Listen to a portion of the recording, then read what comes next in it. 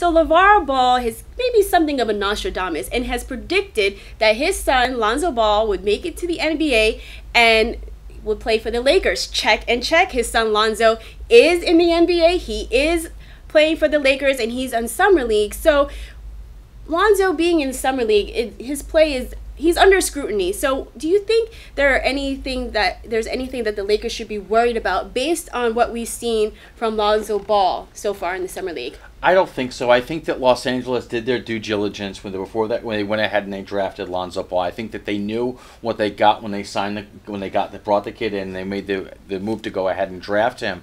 I think that this is a time for Laker fans, and we've discussed this previously, for them to be very excited about what the future holds.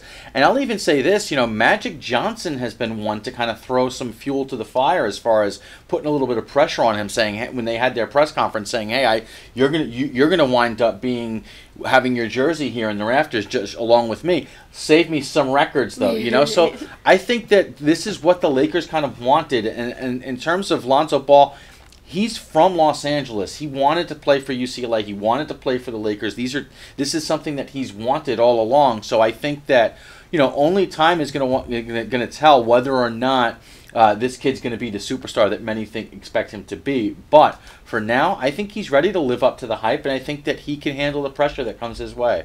Yeah, I think we might have pressed the panic button a little bit after his debut in the Summer League, where he kind of laid an egg.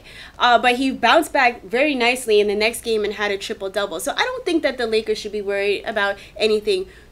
On the court, you see why the Lakers wanted him, those flashes of that court vision that he has and really understanding where his teammates are going to be. And I think if anything, they'd be worried about that ugly looking shot. But hey, as long as it goes in, who's worried about that? And maybe he might need to, put some meat on those bones, get some muscles, so he's not as lean and, get knocked around as much. But I think the sky's the limit. And I think, he's going to continue as he gets his sea legs.